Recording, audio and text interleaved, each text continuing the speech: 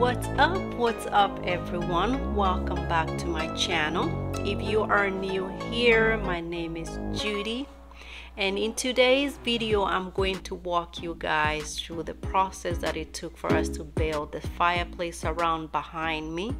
That includes the base cabinets, the shelves, and the original there was a brick surround that we got rid of, and we had our good friend come in, take some measurements. Anthony came, took some measurements, and went back to his workshop, did the build, and he came back and did the installation in one day and a good chunk of the night. And the phase 2 of the project was pretty much all on me. I had to do the sanding, the caulking the spaces, fix the walls, because most part of the walls were pretty much damaged from the brick removal. My husband and I had to remove the brick. There was a wire mesh, there was concrete. It was just a mess, but we managed. So I had to repair the walls, I had to caulk the spaces, sand, fill the nail holes, and of course prime and paint. And in this project I used Sherwin-Williams polyurethane enamel in a satin finish. I also used the PG Gliding primer, which was my first time using. I normally use the Sherwin-Williams primers, but they were out because of the virus. They were experiencing shortages in most of their products. But I did like the Glide and the PG formula that they had. It's pretty thick, but it did the job. With that primer, pretty much with any primer, I haven't used a primer that I only had to apply just one coat, because I normally apply one coat, wait for it to dry, and then I do another coat. And all my coats are normally thin. It's always advisable to apply more thin coats rather than applying one thick coat, if that makes any sense. Alright guys, so I hope you will enjoy the video. If you have any questions, please sound them in the comments, and I will do my best to answer as many questions as I can. Enjoy the video, have a great week, rest of the week, and have a wonderful weekend ahead.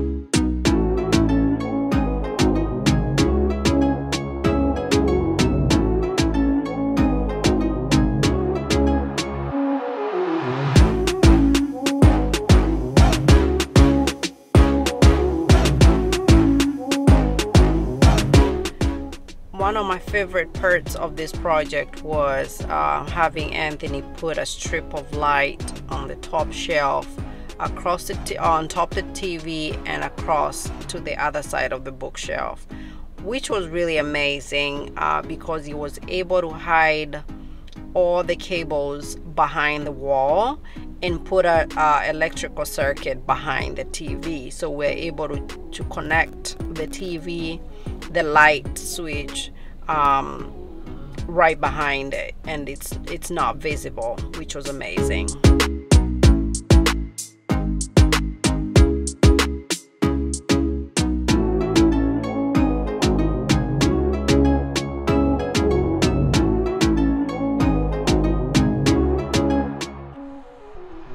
And this is where I had to come in and take over the second phase of the project. Anthony had to be able to install everything, including the shelf holders, the doors, the drawer fronts, so he can see how the units would fit. So I had to come back and remove the drawers, remove the doors, all that, for me to start the phase all over again. And this will be me here caulking and filling out the spaces that needed to be repaired. There was this space between the wall and the base cabinet on both sides of the base cabinet.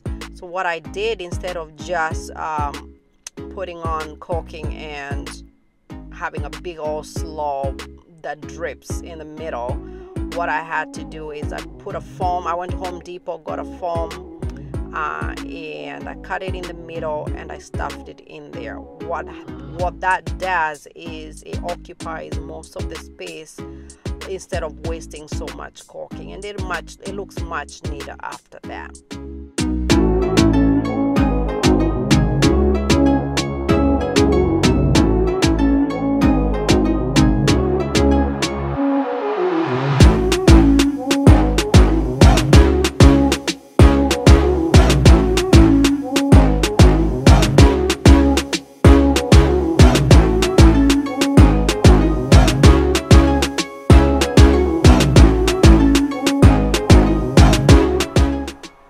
This is where I started sanding all the surfaces. I would say that part of woodwork and these DIYs and all that, if you want to achieve good finish for any of the woodwork projects that you do, is you have to be patient and sand properly. Do some research on what kind of sand, what grit of the paper, sandpaper that you are supposed to use for what kind of wood, because that will affect how the finish looks like. So I took my time. I probably took a whole day sanding, and what I would say is put on your mask if you can, so you don't have to inhale all that powder and sawdust.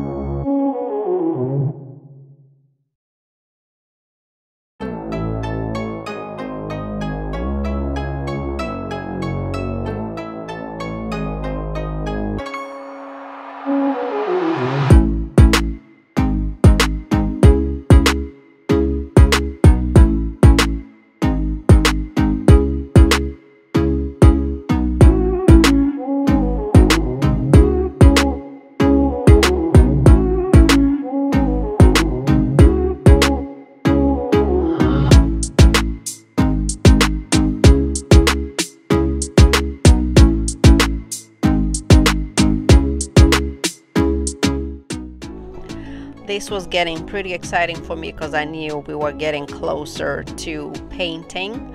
So before priming, I normally use a brush, an inexpensive brush, paintbrush pretty much, and just dust off all the particles that would be hiding in those little, you know, spaces. Or you can use a tack cloth. Tack cloth is amazing for flatter surfaces, but in this case I had so many angles and little spaces, like the trim work angles.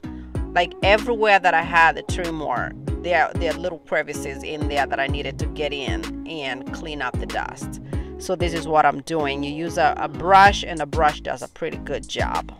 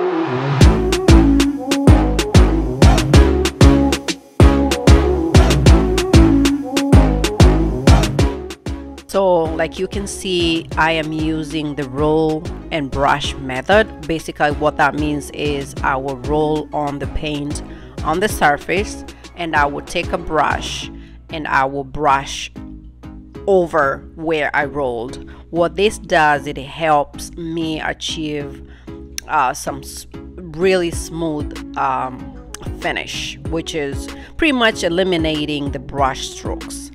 And in this case I'm using a brush that's pretty much meant for semi-gloss finish, but I'm using it with certain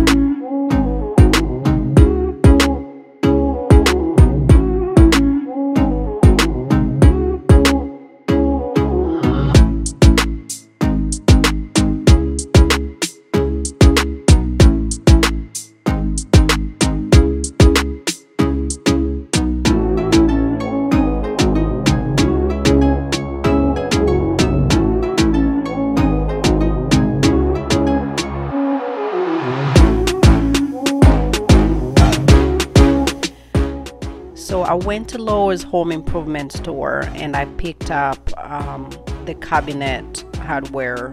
I picked up the knobs for the cabinet doors, and I picked up a 3-inch pulls for the drawer fronts.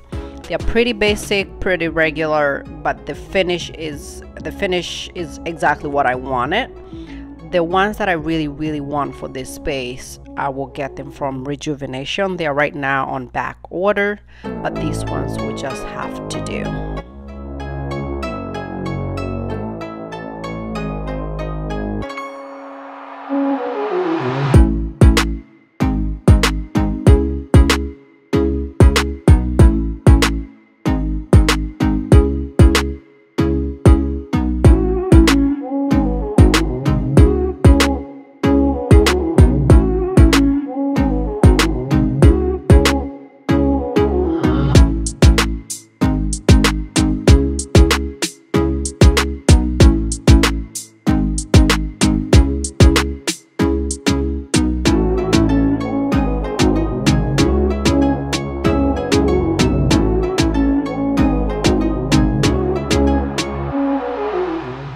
A great investment that I made during this project was these templates that I bought from Lowe's Home Improvement as well. This was my first time drilling holes for pulls and knobs for the doors, and boy, these came really handy, because all you have to do is know where to place them, fit them real nicely, mark with a pencil, and then drill the hole. What I will say, when you're drilling the holes, be patient, be very gentle, and just drill nice and slow. And once the hole is all complete, you reverse the drill and you reverse it nice and slowly. And after all that is done, you sand both the front and the back of the hole to just smoothen out the area.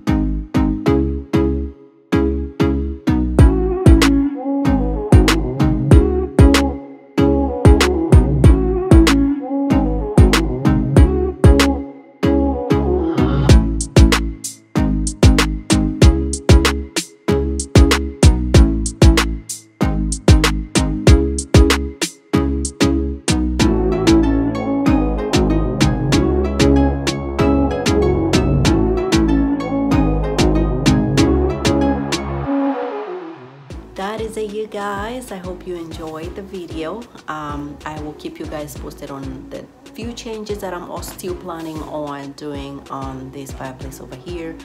The hearth is some kind of stone that's grouted with concrete, which I like, pretty durable. But I am still contemplating whether I'm going to lay out some marble, some kind of stone, either marble or porcelain, to match the porcelain that I put on the side of the fireplace itself. So that's coming up. I'll keep you guys posted on what I do. The shelves, they're not completely, that's not the final styling